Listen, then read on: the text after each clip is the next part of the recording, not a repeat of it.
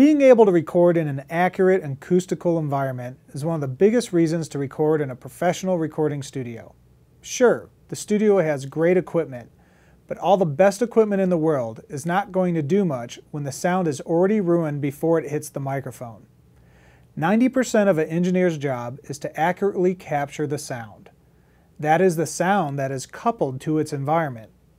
If the environment is bad, then the sound of the instrument is going to be bad too, or severely suffer. This is the reason many people keep going back to the store to get that better mic, and then the better preamp when that doesn't work out. And then they'll even go for the $200 mic cable, because that must be the reason for the bad vocal sound. Not really.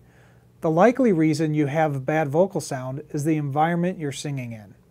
Make sure you have treatments on the walls knocking out the room. Also, make sure you use a mic with a cardioid pattern.